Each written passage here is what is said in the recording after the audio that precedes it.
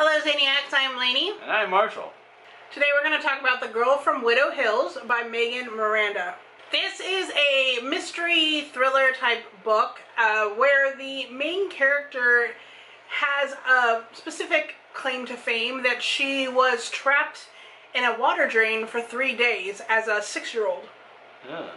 And nobody could find her, and they finally did, and there were tons of stories about her and how she was rescued, etc. So flash forward to present day, where she has changed her name, moved to a completely different town so that she doesn't have to deal with the ramifications of being this, like, tragic child in life, in fame. She gets a box of artifacts from her mother, who she's been estranged from for a couple years, I would say at least 5. And she gets an effects because her mother has died, and she didn't know her mother had died. Apparently she had died like 7 months earlier, so they sent her a box of her stuff. And it's these really random things and she doesn't really understand. She also sleepwalks. And so her next door neighbor, she's actually like bought the house on his land, but he finds her outside, her foot's bleeding, she doesn't know what has happened. And then I think she works at a hospital, like she works in like the administration part of a hospital. She ends up, doesn't go to the doctor about it, because if she goes to the doctor, then all of the stories about her past is going to come out, and because she works at a hospital, everyone she works with is going to know.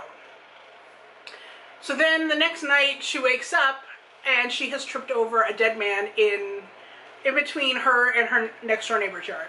She doesn't recognize him, but also she's kind of crazed out because she knows she has been sleepwalking, and she doesn't know if she's done it. She doesn't think she has, but it could also be the next door neighbor. She doesn't know a lot about him, but he has always been protective of her, so she doesn't really think it's him.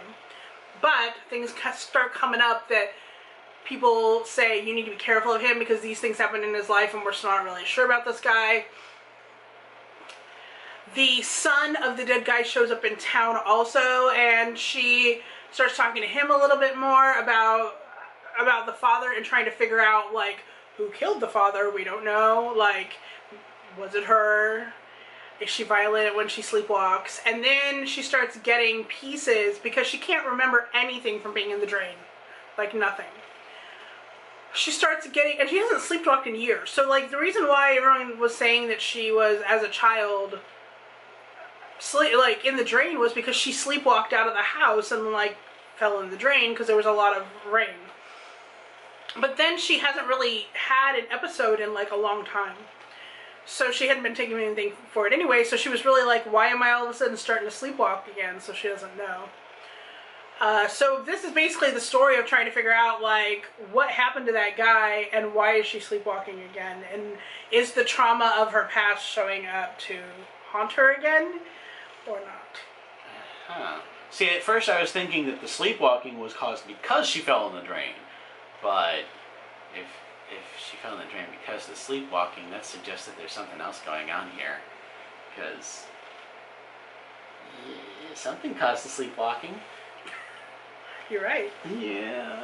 Something else does cause sleepwalking. Yeah. So there's some darkness that probably has followed her. In my thinking. I could be wrong there. I don't know. But we're going to find out, I guess. So I was actually reading this book as part of like a Zoom that we do with the book club, where we all sit around and read different books for like a 1 or 2 hour period. And then we kind of check back in and we're like, how do you like your book? What do you think? So as I was reading this book, I was in the last part of it.